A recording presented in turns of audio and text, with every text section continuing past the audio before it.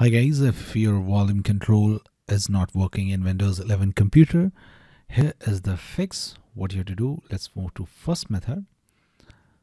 What you have to do, you have to just search Task Manager and click on Task Manager to open Task Manager.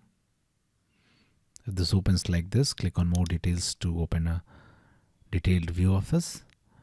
Just locate Windows Explorer, just right click on it and click on restart, and that's it. Now try again and your problem will be fixed. If this does not get fixed, what you have to do, you have to go to next method. Just search services. Now click on services. Now locate Windows Audio. Okay, locate Windows Audio service. Double click on it.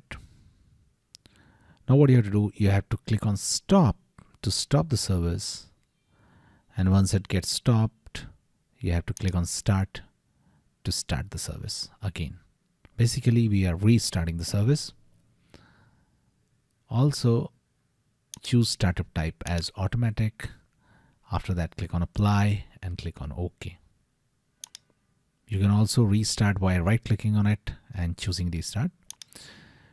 Now try again and your problem will be fixed. If this does not get fixed, let's move to another method.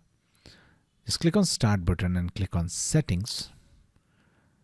Now click on system from the left menu and click on display from the right side. Now try to change the scale to a different one from the current one. So in my case, if 100% is there, let's try to change it to 125% or a different one, and then try again and your problem will be fixed. That's it guys. Please do like the video to support us, and thanks for watching the game.